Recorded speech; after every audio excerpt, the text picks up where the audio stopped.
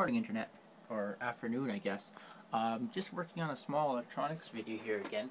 Um, I've been playing around lately with parallel ports, and one of our old roommates actually has an old computer kicking around that has the old parallel port on it. So I bought this cable, just a regular old printer cable, and tore the end off one side of it, plugged into the breadboard.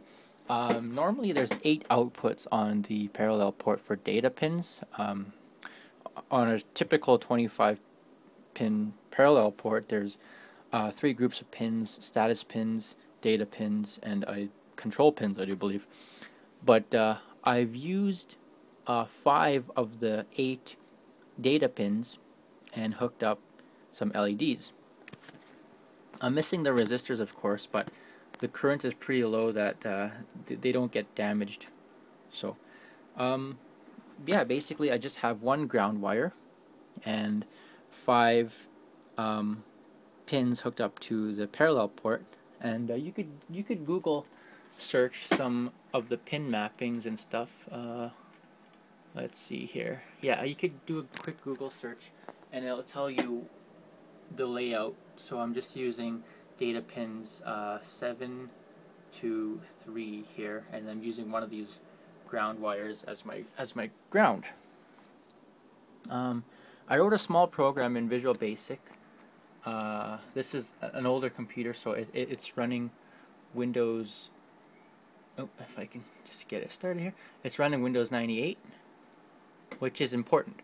But so I just wrote a small program that basically counts from 0 to 255 in increments of 8. So right now, if it's 0, I don't have any LEDs on, and if I change that to 8, I get 1 LED on. Likewise, if I change it to 16, I get that one on, and then going on in increments of 8, you get all the different LEDs. And then when you get to 255, they're all on. And if you notice the pattern there, if you're familiar with binary, it actually counts up in binary. So 1, 2, 3, 4, 5, 6, 7, 8, 9, 10, 11, 12, 13, 14, 15, 16, 17, 18, 19, 20, 21, 22, 23, 24, 25, 26, 27, 28, 29, 30, 31. So you can only get up to 31 using 5 bits of data. So I thought I'd just demonstrate that.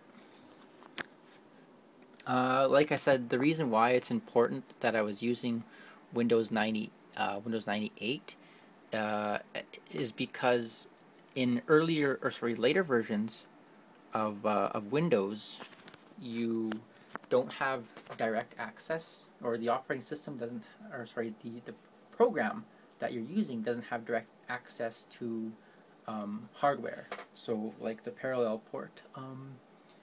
In earlier versions of Windows, Windows 95, DOS, and 98, I think, that's the only versions of Windows where you could actually access hardware directly.